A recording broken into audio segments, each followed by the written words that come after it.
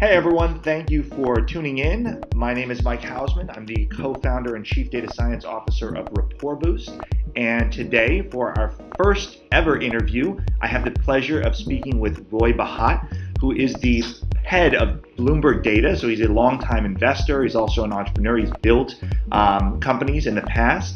And Bloomberg Beta specifically has an interest both in the future of work as well as in artificial intelligence. So we'll be digging in a little bit about both of those. But first, Roy, thank you so much for joining us. Thank you. Yeah. So, just to start, I thought we should talk a little bit about workplace and kind of people analytics and things of that nature. You and I both have an interest in it, and we've thought a bit about how the workplace is changing. So I'm wondering, from your perspective, what are the major factors that are influencing and changing the future of work? So I think there are two ways to think about the future of work. The traditional one is if you went to like a conference 10 years ago about the future of work, the kinds of things they would talk about is working remotely and new management structures and how the organization of a company is changing. So I call that the future of working for us, meaning for companies like ours.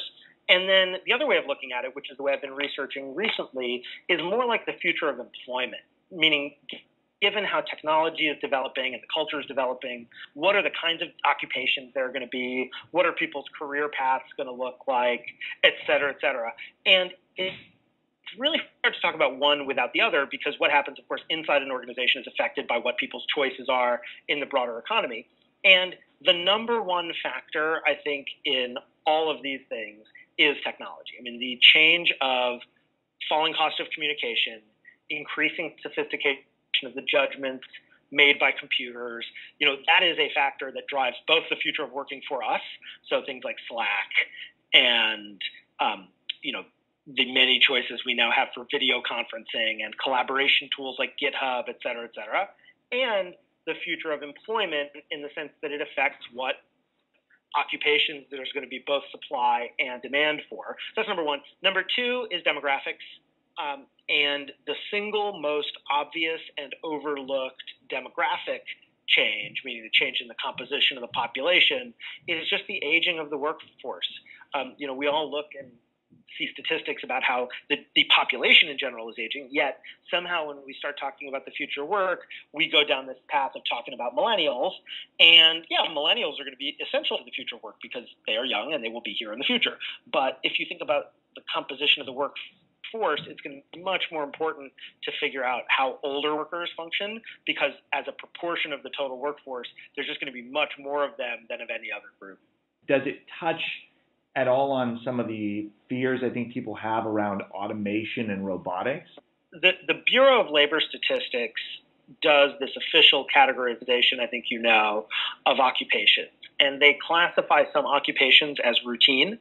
And it's not a perfect categorization, but it's actually pretty good. And it's official, which gives it all kinds of nice standardization benefits. And let's just assume that the jobs that are routine are the ones that are more likely to be affected by automation. Mm-hmm. Well, it turns out that the jobs that are routine are disproportionately held by older people. Mm. And oh, by the way, the kinds of work that are being done as alternatives to full-time jobs. So meaning not like a salary W-2 employee, but all forms of 1099, the gig economy, the cash economy, call it whatever you want. Those roles are also disproportionately held by older people. There's this myth that we've had this massive boom in the gig economy from all these online platforms like Uber and Lyft and TaskRabbit, et cetera. The reality is the lion's share of growth in the alternative work economy has not been that. That's a tiny sliver. It's just been older people taking on alternative forms of work. Oh, that's interesting. Yeah, I guess it's, here in Silicon Valley and San Francisco, everyone thinks about the gig economy, but, this has existed before, right? There's the proportion of freelancers and contractors have been growing, year over year. Yeah, I mean, it goes back and forth over the course of history where, of course, before we had a formalized work week, in a sense, everybody was a piece worker. Mm-hmm. And the word job actually, like the etymology of the word, refers to a lump of work. And so that, kind of the origin of the word has to do with doing projects and gigs. And we've done with Bloomberg Beta this research project for the last year that I know we've talked about together with New America, and it's called the Shift Commission. And we just tried to study the fundamental uncertainties about the future of work. When many of us talk about the future, we tend to do this awful thing, which is we make a prediction and then we plan based on our prediction. Except that almost all the history of official forms of knowledge, and particularly academic knowledge, shows that we're terrible at predicting. So why we continue to insist on doing this is really beyond me. What we did was, instead of saying, oh, well, how many jobs are the robots going to take away and how much is the gig economy going to grow, we said something different, which is let's do scenario planning. So instead of making a prediction, let's assume a lot of jobs will be taken away by the robots. Okay, now let's assume that won't happen. Let's assume that work will continue to shift toward alternative forms of work. Okay, now let's assume that stops. And then we compared and contrasted all those scenarios.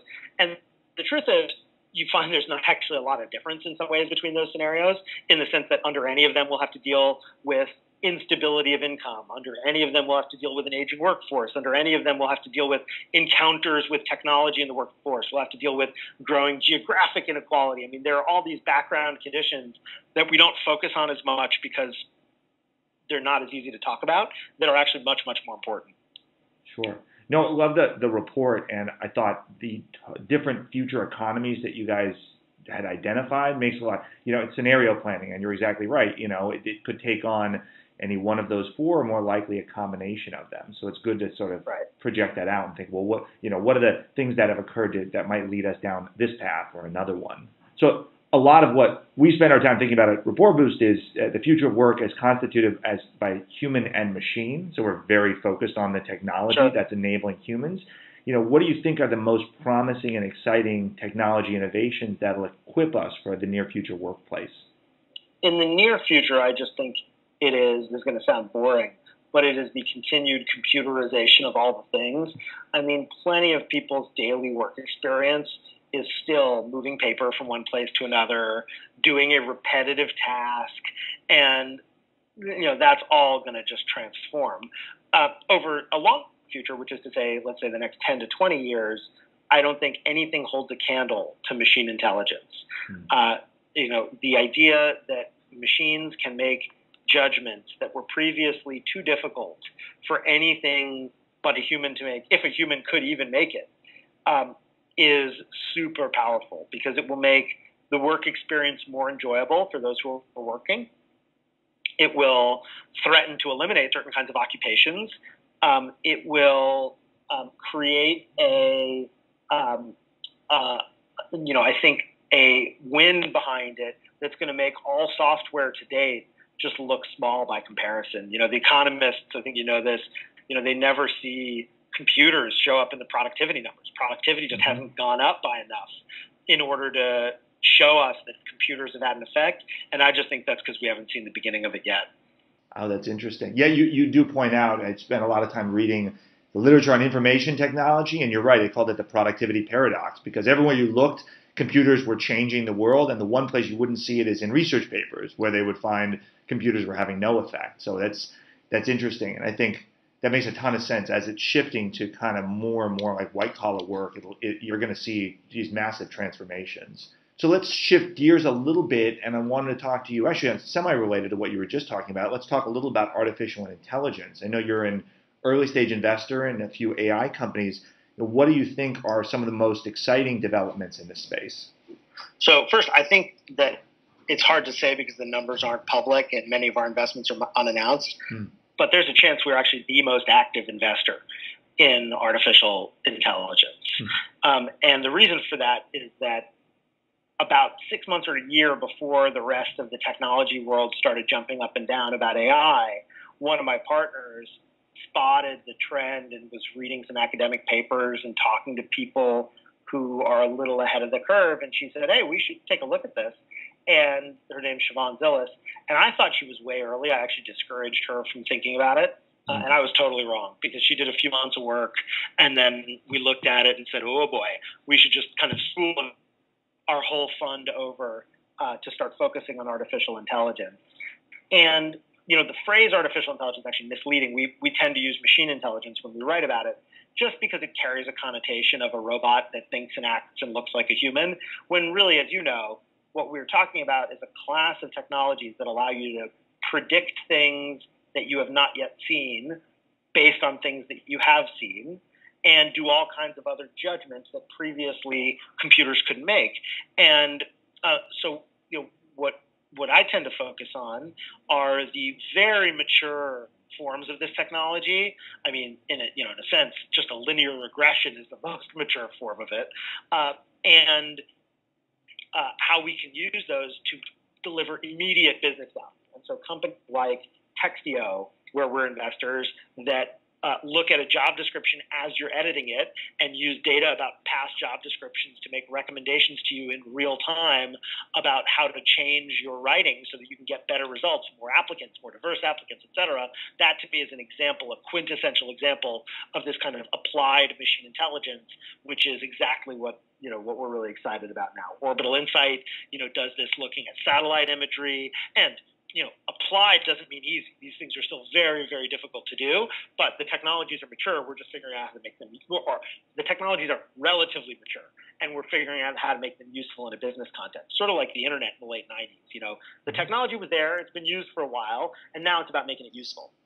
Yeah, and solving a problem. That makes total sense. I think it's funny you mentioned how artificial intelligence kind of became the buzzword of the day, and it sounds like you were ahead of the curve, so kudos to you guys. I think, relatedly, I've seen that in venture communities, and I'm wondering, are there any technologies that you think are overhyped or scary, or just things to be cautious of?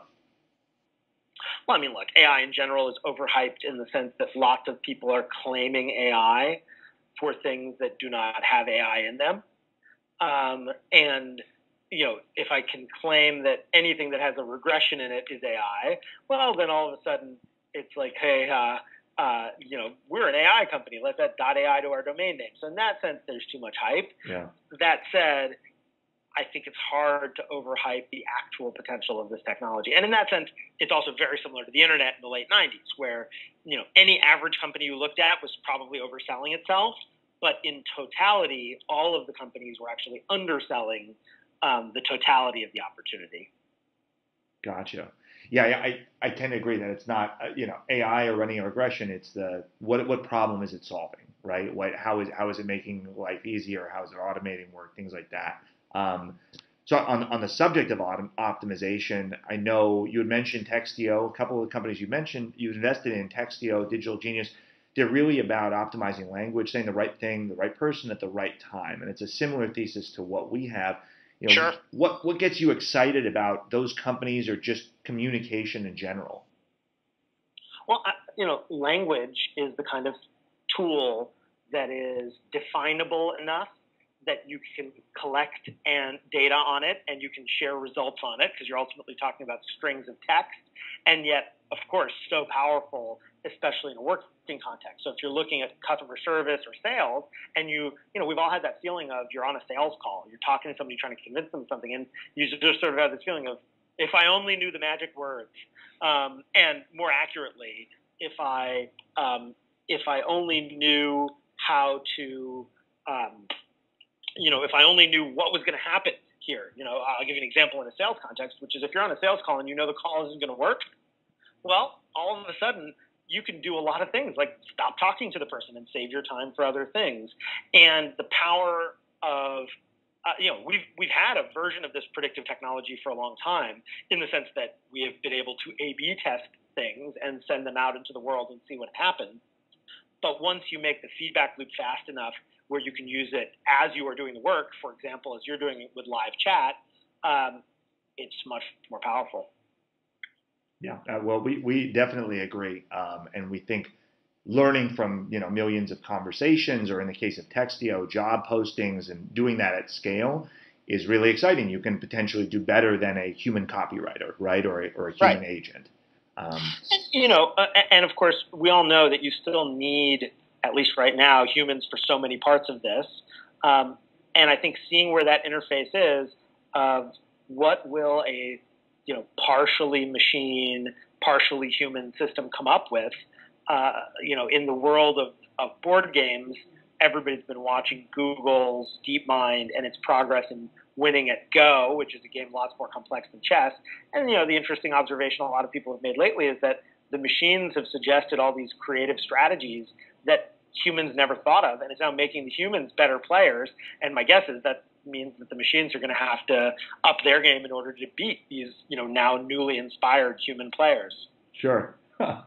It's human versus machine. It's kind of a death match. It's great. I watched War Games with my son over the weekend, and it reminds me exactly of that, where we're encountering all of these questions about us and our tools, and where is that line? And they're age-old human questions, and we're just dealing with them in an accelerated way. Yeah, great movie, by the way. Good call. That was great.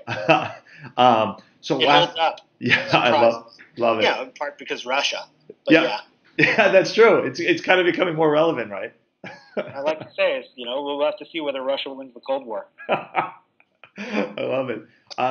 So last question for you, for founders of early stage AI companies, and this hits home for me, what advice do you have? And if someone was approaching someone like you for funding, what advice would you give them?